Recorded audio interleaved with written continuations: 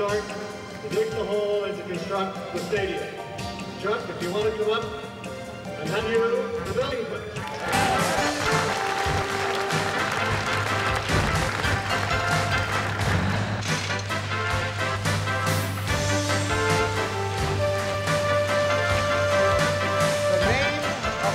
Dome will be, ladies and gentlemen, the SkyDome.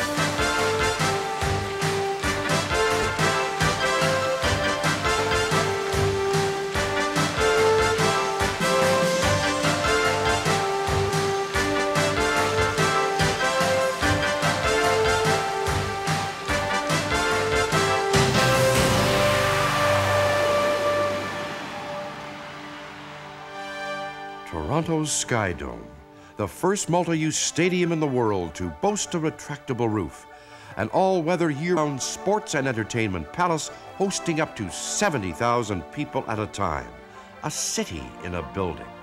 The design-build challenge, to make a structure that can host virtually all international sports and entertainment events, including trade shows and exhibitions. Add to that a 364-suite four-star hotel, a 600-seat restaurant, and a 300-foot-long bar, all of which overlook the playing field. Throw in a cafe, a country and western bar, and a health club, complete with squash courts, saunas, and a running track. Build it all on time at a fixed cost. This challenge has now become a reality. It is being accomplished by real people and real companies whose expertise is producing this spectacular multi-use facility. We'd like you to meet the SkyDome Design Build team. The SkyDome team is headed up by Ellis Dawn Limited, who are the overall managers of the design build project as well as the general contractors. On the design side, SkyDome was the brainchild of Robbie, architect, and Mike Allen, structural engineer. They own the worldwide patents for the roof design. Their companies joined together with the NOR partnership to form the RAN Consortium. The mechanical and electrical design is being handled by H.H. Angus & Associates Limited, one of the many consultants engaged by the RAN Consortium. On the construction side, Ellis Dawn has brought in Ainsworth Electric, who handle all the electrical, lighting, and sound systems. Dominion Bridge, who are building the structural steel roof and rotatable stands, and Steam Contractors, who install all the plumbing, heating, and cooling systems. Of course, there are many consultants and subcontractors who are also contributing greatly to the project. I believe one of the most challenging aspects of the construction of the stadium has been the integration of the multi-purpose facility. Our team has not only had to satisfy good sight lines for baseball, but through the use of movable seating has created equally good sight lines for football, soccer, concerts, making it truly a multi-purpose facility. How was achieved from a design perspective? Mr. Michael Allen and Mr. Robbie explain. We created the geometry of all the seats within the computer, including the field. We're able to use the computer by placing your eye, a person's eye, anywhere within the stadium, and the computer will generate on the screen exactly what you would see when you're looking at the field, including the people sitting in front of you. So you have this visual check of the sightlines. Very early on, we looked very hard at the Gothic cathedrals. We looked very much at how those people had taken structure, art, function, and welded them completely together. So if you took any part of it, the structure worked very well, but it was artistic. The spiritual feeling of the space was great, which came about by virtue of the structure. So this is essentially what we've tried to do. We've tried to, it's not an architect's building and it's not an engineer's building. So the trick was this interplay between an architect and an engineer to come up with the ultimate solution that was pleasing architecturally and that worked for us structurally in terms of these mathematical expressions. As Robbie began to be implemented, the new partnership headed Mr. William and staff were called upon to do the detailed technical work required for such a massive project. We were charged with providing enough information to the contractor so that he could maintain a very, very rigorous schedule. This meant that we had to put together a very, very large team of highly skilled professionals, that we had to organize them well, and that we basically had to produce drawings that could be taken to the field and enable the contractor to maintain his work. Designing the actual building was only part of the challenge. Now every aspect of the building has to actually work. The mechanical designs are the responsibility of H.H. Angus Associates. Before we started this project, we went around and explored around North America, around Europe, and looked at other designs. Because of that, we've, I believe, created state-of-the-art. We've used that already on another project, Tottenham Hotspur in London, England. Under all kinds of weather conditions, work on the SkyDome had to proceed due to the grueling schedule required to have the stadium ready for opening day.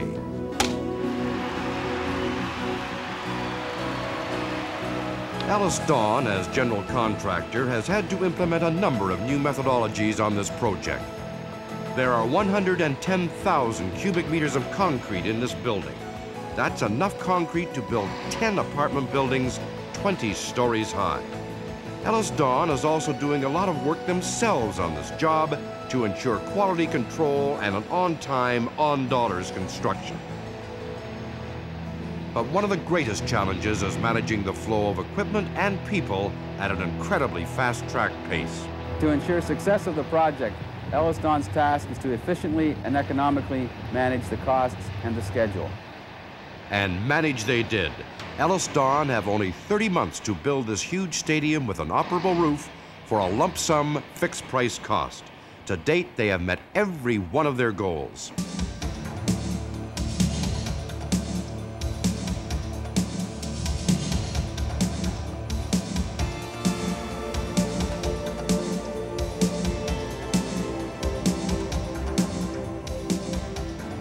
The SkyDome roof structure is truly one of the wonders of the world.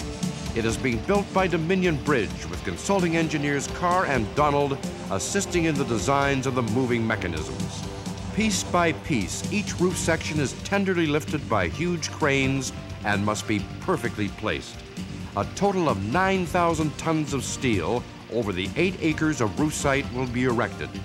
These companies are also responsible for the precision required by the bogey mechanisms which actually move the roof.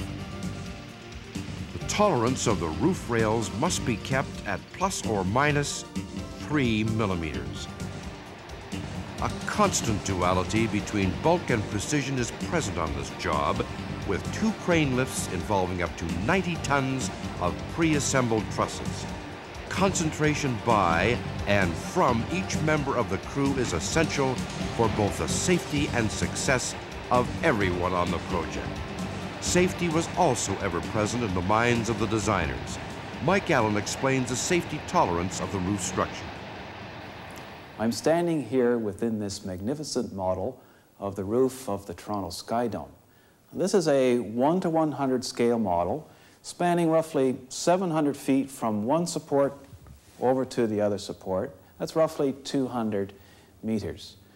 We have here a 30-foot diameter, that's a 9-meter diameter hole. We've designed this structure so that this 9-meter hole can occur anywhere within this roof structure. All the steel within that roof structure can assume to be disappeared, and the load can be safely transferred around that disabled area through these alternate load paths that you can see here down to the support. The Ainsworth Electric Company became so involved in the SkyDome project, they decided to become one of the 28 corporate sponsors. Mr. Ken Ainsworth explains. The people involved became very enthusiastic, and it spread through our organization like wildfire. We took a look at the membership and the partners that were involved in the consortium. We decided we would like to become part of that group, so we joined the consortium. Ainsworth also implemented an innovative cable tray system of wiring that affords excellent flexibility for the stadium's massive power requirements. Steen Contractors started out as a small family operation and grew to become a worldwide player in the mechanical contracting business with offices in Latin America and the Middle East. This project has also presented a number of challenges for Steen. It is important to emphasize that the mechanical systems being installed in this project involve conventional technology and methods. This is not unlike the CN Tower, which we were also involved in several years ago, and which was also a unique project. Perhaps the true test of the success of a project of this nature is the financial one. Will SkyDome make money? Mr. Martin Connell, chairman of the Stadium Corporation of Ontario.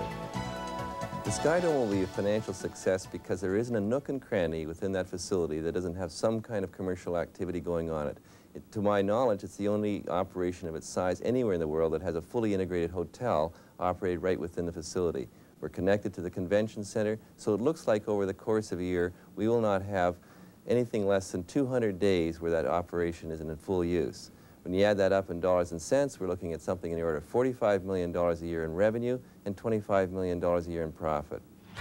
Of course, the other challenge, and perhaps the most difficult, is pleasing the public, those who will be buying tickets for SkyDome events. It's non-stop. They're doing it at a fantastic pace. They're going to get it finished. Well, the dome is good for this city, and it's amazing to see how fast it's coming on. It's, you know, people think of it as a dome stadium when in fact it's actually a complex.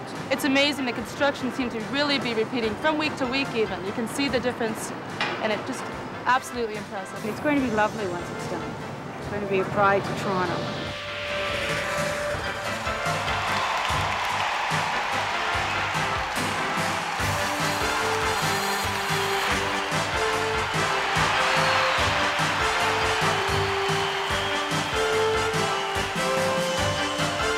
In spring 1989, we welcome you to a world premiere, the opening of SkyDome.